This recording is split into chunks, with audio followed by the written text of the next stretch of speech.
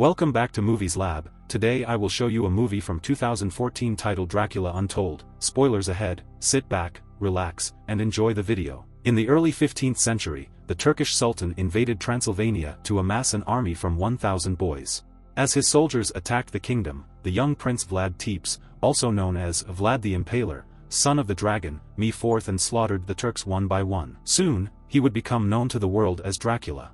Vlad and his comrades come across a helmet from a Turkish scout near a river. He fears that the Turks are advancing toward Transylvania once more. Captain Petru notices the helmet has claw marks on it. With two other men, Vlad climbs the Broken Tooth Mountain to find a cave where many other pieces of armor with slash marks are thrown all over the place, surrounded by the bones of other men. From the shadows, a creature stalks the men and then attacks the two men before trying to get Vlad.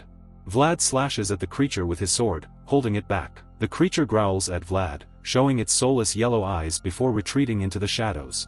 Vlad consults a friend, brother Lucian, over the nature of this beast. Lucian tells Vlad this particular creature is a vampire. It was said to have been a man that made a deal with a creature like itself, turning it into a monster that lures men and feeds on them, waiting for the one that will set him free. Vlad returns home to Castle Dracula to his wife Myrina and son Indras. Both of them are happy to see him and are glad he continues to keep their family and the kingdom safe. During a feast, a Turkish emissary, Hamza Bey, arrives with a message from the Sultan Mehmed II. Vlad gives Hamza and his men many silver coins and sends them away. Before leaving, Hamza tells Vlad and everyone else that Mehmed has demanded 1,000 boys for his own army. Everyone is outraged, and Myrina fears her own boy will be among those chosen. The other Turks taunt the Transylvanians with this. Vlad goes to the Turkish camp to negotiate with Mehmed. Vlad offers to hand himself over, believing himself to be worth more than 1,000 boys, but Mehmed refuses and orders the boys to come to him, along with Vlad's own son. Vlad and his family are escorted to meet with Hamza and other Turks to hand Indras over. Vlad walks with his boy over to Hamza, seemingly ready to surrender, but Vlad whispers to Indras, "Run to your mother." Indras runs, and Vlad grabs his sword, chopping off Hamza's arms and then slashing his face. With ease and rapid movement, Vlad kills the rest of the Turks. Fearing a brutal retaliation from Mehmed, Vlad returns to Broken Tooth to seek out the creature. This master vampire presents himself to Vlad, sensing that he has come with hope, and asks why he would do that. Vlad says he is desperate and that he wants to become a monster to fight back against his enemies. The master vampire warns Vlad that he can grant him this power, but he must resist the urge to feed off blood for 3 days, and then he will regain his mortality. He sinks his teeth into his wrist, pouring his blood into a shell for Vlad to drink.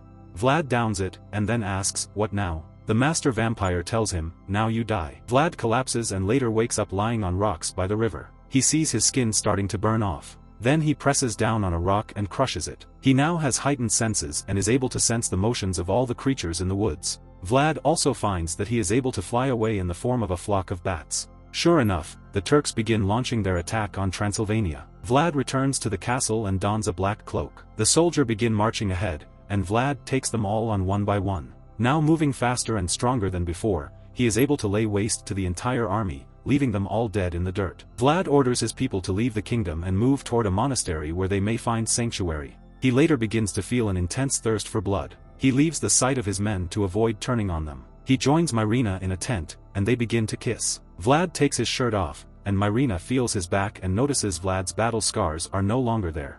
The thirst only builds as Vlad senses Myrina's jugular vein, forcing him to pull back from the intimacy. He leaves her again. Later at night, while walking through the woods, a man comes by Vlad with a knife. The man knows what kind of creature Vlad has become, and he cuts his hand, spilling his blood in a cup for Vlad to drink. Vlad throws the cup out of his hands. The man retreats, referring to Vlad as his master. Vlad sees the blood on the ground and kneels as though he will drink it, but he holds back yet again. Mehmed and his men move closer to reaching the Transylvanians. They come across the battlefield to find Mehmed's captain laying before the corpses of the Turkish soldiers mounted on spears. The Transylvanians walk through the woods again, only to get ambushed by another group of Turks. Vlad morphs into his bat form and swoops in to attack the Turks. Petru protects Myrina and Indras. Petru stands before Myrina and Indras to defend them, but he is slashed in the stomach. Vlad comes in just in time to push that Turk over the edge. He goes to his comrade's side as he dies. Myrina becomes suspicious about what Vlad has become. He cuts open the tent to bring in sunlight and show his skin burning to her. He assures her that he made this deal to protect her and their son. She accepts this.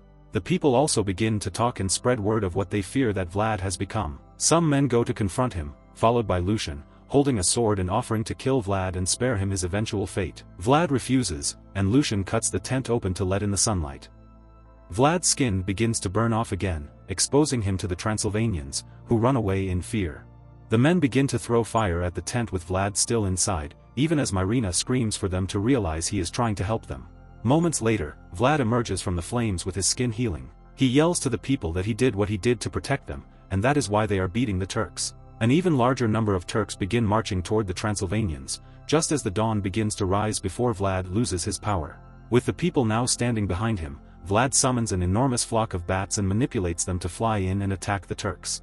He clenches his fist and slams down onto the concrete, sending another pounding to the Turks. Vlad flies in himself to finish off Mehmed, while a couple of soldiers infiltrate his sanctuary. Vlad throws one man off his horse, thinking him to be Mehmed, but it isn't. The soldiers find Myrina and Indras. One man punches Myrina in the stomach and pushes her over the edge, leaving her hanging while they abduct Indras. Hearing Myrina's call, Vlad flies back to rescue her. The one soldier that took Indras gets away, but Vlad kills the other. However, he is too late to save Myrina as she falls over the edge. Vlad jumps after her, but fails to rescue her. She hits the ground before Indra's eyes. Vlad tries to revive her, but knowing her time is up, Myrina allows Vlad to drink her blood so that he may have a chance to save their son. Vlad reluctantly bites into Myrina's neck and drinks, ensuring his power is now permanent. Vlad then finds the remaining Transylvanians and allows them to drink his blood. He then takes out an armor that he hoped to never bring out again. At the Turkish army camp, Vlad and the now vampirized Transylvanians attack the forces, feeding on their blood and massacring them. Vlad makes his way into Mehmed's tent, where silver coins are spread everywhere to play on Vlad's weakness to silver. Vlad takes out his sword and fights Mehmed man-to-man. Mehmed proves to be tough to beat as he keeps throwing silver coins in Vlad's face. He overpowers him and throws him hard to the ground. Mehmed grabs a stake and gets ready to stab Vlad through the heart, saying this is an unfortunate end for Vlad the Impaler. They struggle as the stake is right over Vlad's heart, but Vlad morphs into his bat form and takes the stake from Mehmed, turning it on him and impaling him. He says he is no longer Vlad the Impaler, but Dracula, son of the devil. He bites into Mehmed's neck and drains him of his blood. Indras runs to his father. Although the Turks are now vanquished, the Transylvanians plot to finish their thirst by taking Indras. Other Transylvanians advance toward Dracula and Indras, until Lucian intervenes and holds a cross against them. Dracula lets Lucian take Indras to be safe, and telling his boy he loves him. Indras hugs his father one last time as Dracula parts the clouds and lets the sun hit him and the Transylvanians, burning them until they are all dead, including himself. Indras is crowned the new prince of Transylvania. Elsewhere, the man from the woods revives Dracula by feeding him his own blood. Indras senses that his father may yet still be out there somewhere. We jump to the present day. Dracula is able to walk among the people. He sees a woman in town that looks exactly like Myrina. Dracula introduces himself as Vlad, and the woman says her name is Mina. The two walk away together, unaware that the master vampire, now reverted to his human form, is watching from afar. He gets up and follows them, muttering to himself, "Let the games begin." The end. Subscribe if you would like to see more summarized videos like this. Thank you for watching. See you in the next one. Take care.